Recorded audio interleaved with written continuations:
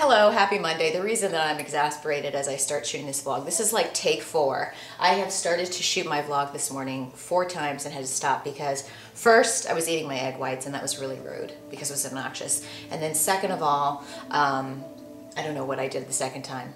Maybe it was still my egg whites. But then I started talking on my last one and I realized that I still had stuff on the stove.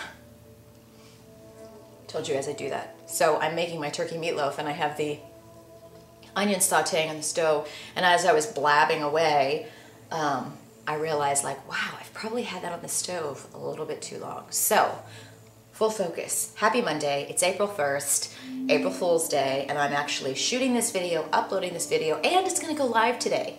So we're making a lot of progress in this strange world that I live in.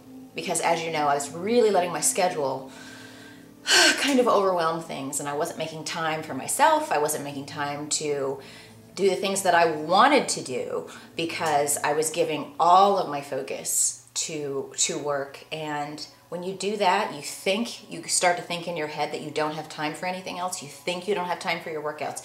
You think you don't have time to spend on a social life. You think you don't have time for all the things that you should be doing so that you have some balance in your life. Balance is not something that you can't ever achieve. People say that a lot. They're like, work-life balance is impossible. That's baloney, please. But it is a chore for a lot of us to change our attitude and then change our lives, which is you've got to start making changes in your day-to-day life and what you do and what you make time for, because you can make time for yourself. You can do the things that you want to do. You just, I guess probably one of the biggest things you have to do is accept that for most of us, I don't know many people that can work if if you have a job, that you can work 9 to 5 and then you leave the office at 5 and everything is done and that's it. For most of us, there's always a lot to do. There is always more to do. And you kind of have to just understand that you have to prioritize, and there's things that aren't going to get done when you want them to. I'm one of those people that I want to get everything done in one day. I have stuff that I need to follow up on from my trip to Vegas that was the week before last. I haven't even touched it yet, okay? But you have to prioritize and you have to look at things and go, I'll get to it. I'll handle it. I'll deal with it. And find a way. I won't get into these details today, but you've got to find a way that you prioritize what's important for that day. And maybe if you just start focusing on that day and then do the best the next day and then you do the best the next day, then it's not, you get into a process where it's okay to make time for yourself. And you realize, you guys have heard me talk about this, for the better part of, probably the first year and a half of running Fitfluential, I get up every morning and I was like a bat out of hell right when I got out of bed, and I'd get up and I'd go right into my office and I'd have, every intention, every desire to work out. But I would get into that office and that was what I gave the first part of my day to. And the thing is, when I go in that office and I start checking emails or whatever, that's been a problem of mine. I feel that I have to respond to everything right away. And so it was like a vortex. I would go in there in the morning and all of a sudden I'd look up, it'd be 4 o'clock. I hadn't eaten. Maybe I'd had my coffee and that was it. Hadn't worked out and I was exhausted. And then I still had things to do. I had to hop on a Twitter chat. I had an evening conference call. I had to meet, talk to somebody that's in California. And my days would just get away from me that way. I wasn't, even changing out of my, I'd get up and I'd put on my sweats or whatever and my robe, remember my black robe that I threw away? All of these things that were just like, comfort. And I wouldn't get anything accomplished because it was just reacting to what was in front of me. Every time that Outlook would ring and it would say you have a new email, I'm looking at it and I'm responding to it. Everything, I've made so many changes. I just don't do all of that stuff anymore. And you guys are asking me about this and the changes that I've made and the books that I've read, and I'll share them with you bit by bit so that you can actually have like a manageable video to watch. But you really have to understand that you can change the structure of your days so that you're actually enjoying life a little bit more, so that you can feel like you're running your life isn't running you. That sounds very self-helpy book, but whatever. Self-helpy bookie. But yeah, you can do that. And all I'm saying is I've finally gotten to the point. Here I am shooting my video, okay? I got up at 7 this morning. So I'm back to, you know, going to bed at a good time so that I can get up early. Realistically, I'd like to be able to be getting up at 6, but I will transition to that if it's possible. If not, I go to bed at close to 11 and I get up at 7. That gives me enough time, hold on, it gives me enough time to get in the quality sleep that I need and start my day early. So I've already gotten up, I've done my workout, I've had my breakfast, and instead of doing what I would do a year ago today, there's no way. I would have been like, I don't have time to shoot a video, I've got to do this, I've got to do this, I've got to do this. Oh, I still haven't done my laundry, I haven't done this, and I wouldn't make time for anything. And I wouldn't make time to sit down and read I always read Joel Osteen in the morning, or that other book, that Meditations on a Mat book, which is a really good daily kind of devotional kind of a thing. I wouldn't make time to, you know, sit down and quiet my mind and meditate a little bit and say my prayers and start the day all zen. You know, I wouldn't make time for that. I wouldn't have done my workout probably, but if I did, I'd run in really quick and take a shower really quick. And then I'd get out and be like, I don't have time to, you know, put my skincare on. I don't have time to do this. No, you do have time. Why would you not take care of yourself? Why would you, you know, work so hard in the gym, if you are working so hard in the gym, and then not take care of, you know, the things that make you feel like you're pampering yourself, you're worth it. So yeah, now I'm taking the time to like say, I can chill out and give myself an extra 5 minutes after my shower to put lotion on to make sure that I don't have dry skin, to, you know, do my skincare routine again, because that's what makes me look fabulous at age 44, which I turn tomorrow. Thank you very much. Make time. Figure out what you want to do every day. Make time for it. Understand that you're always going to have this overwhelming, for most of us, you're always going to have an overwhelming abundance of stuff that you want to do. You are not going to finish it every day. No one finishes their stuff every day. So figure out the top 5 things that you really want to do. And then that gives you a sense of accomplishment when you've, you know, kind of attacked the top 5 things that you want to do, as opposed to, you know, having no plan and just looking at all that you have to do and like, where do I start? Well, you should have taken all that you have to do and divided it into however you want. You know, what works for me might not work for you. You know, I have to take a little bit of this category and this category and this category and say, here's what I want to do today. But there's ways that you can take your life back and calm down, and that's one of the biggest changes that I've made, is kind of calming down and realizing that work is going to be there, work can wait, I'm better when I'm fresher, I'm better when I'm not drained, I'm better and more effective at my job and at my work when I'm not like, I've never left this office. It still is a tendency of mine. It still is. I mean, I was in there doing something last night until about 9:30, 10 o'clock, but that was a very quick turnaround. It was a deadline and it was due, and that's what I had to do. But I was also spending most of the day with my family celebrating my birthday. There's another heavy hint that tomorrow's my birthday, and I have an Amazon.com wish list. I'm sorry, did I say that out loud? I'm not one of those people that's like, oh, you don't have to get me anything. Or, oh, why did you get me anything? You know, you didn't have to do that. I'm like, no, really, you should have, and you should have done a lot more. I have no problem accepting gifts. Come on now.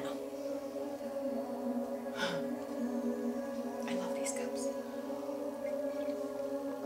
So anyway, that said, here's the thing.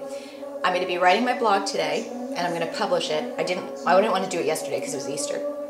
But what I'm going to do is review, because so many of you guys have been asking me this. You've been asking me what supplements I'm taking, what I've been eating, and what my workout routine has been for, you know, to get where I've gotten this first quarter. I have a scratch on my hand. So when I put up my blog today, I will do a review of that. I will do a review of the whole first quarter, what my workout was for the most part, what my diet's been, what my supplementation has been, and what I accomplished, and now what I'm planning to do in Q2. Because what I'm planning to do in Q2 is really, really take it up a notch. I kind of view Q1 as like my warm-up, and it was great. but now I want more. I mean, and that's the good thing, is that when you really start changing your life for the better, you keep wanting better and you keep wanting more. And that's a good obsession to have, in my opinion. So I'm very, very excited. My mindset's changed. I'm happy. And it's just kind of a cool thing. It's funny because I was around my mom and my dad this weekend, and they hadn't seen me in a while. And they're like, "You're getting too skinny." I'm like, really? They just hadn't seen me in a while. But so I've changed so much, and in my mind, but also I've changed my body. And yeah, it feels damn good when people notice. And it was really funny. I was telling Michael about this because I ordered my room service when I was in Baltimore. And I swear to God, I'm not making this up. This lady was so cute. And I don't say this to be an arrogant jerk, like, I'm so fabulous. I have a ways to go, people. But it really made me feel good because, I don't know about you guys, the best thing is that when you don't ask someone, does it look like I've lost weight? Do I look okay? Do I look fat? Whatever. Is when somebody says something and you know, maybe you're having a bad day that day especially, and then somebody will go, wow. And then it makes it all worth it. There's other things that make it worth it too, but I ordered my room service Friday morning before I was getting ready to come home. So I'm in Baltimore, right? And this woman, this tiny little lady comes in and she delivers my food. And I was just finishing my workout. So I had my Turbo Fire and I was doing Turbo Fire and it was kind of sweaty. And she came in and I don't know what she said first, but she was like, oh my God. She's like, what, you work out? And she had this cute little accent. I can't even, but she was like, really? I mean, and she was, I'm not exaggerating. She was like, oh my God, like, what do you do? And then I'm like, well, I just, I work out and I have a fitness company and I'm losing weight and I'm feeling really good and I really enjoy it. And she's like, the first thing she said, she goes, I could never do that. I could never do that. She's like, I watch what I eat, but I don't have time. I couldn't work out. And I'm like, first of all, yes, you do. And I don't want to hear you say you can't. And that's like the number one thing that all of you guys ought to get in your head. Don't stop saying like, I can't, I could never. Oh, I can't do that. Remember? I said that before. I said, oh, I can't run. I'm not a runner. I don't know how, I always get cramps. I figured it out. I also said I couldn't do choreographed like DVDs. When I first borrowed my friend's Turbo Fire, I just plopped in one of the DVDs and tried to do it without looking at the instructional tape. I didn't even realize there was an instructional tape DVD in there. And so I tried it and I couldn't go along with the choreography. So I'm like, forget it, this is stupid. Well, guess what? Now I have it. I did the introductory, it's a whole workout, but she goes through the moves that are in there. And I'm giving myself patience to say, sometimes I'm not gonna get the moves until like the third or fourth time I try it. This is now one of my favorite things to do. And let me tell you, it is so fun. I get my sweat on. I mean, I burned 500 calories this morning doing that and then adding, some icing on the cupcake. So you've got to, now I'm kind of losing my point, what I was saying. So I was telling the woman in the thing, and she's like, oh, I could never do that. And I'm like, yes, you can. You have to stop saying you can't. You have to stop looking at it like it's this big overwhelming mountain that you can't climb.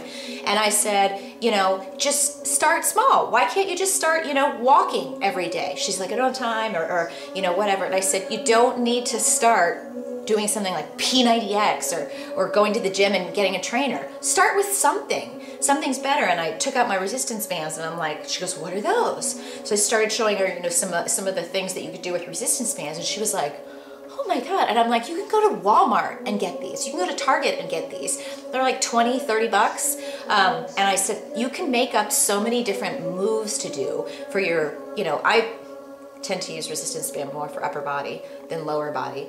But she was like, oh my God. And then I turned around because I was gonna go show her the Turbo Fire DVD. I'm not like you.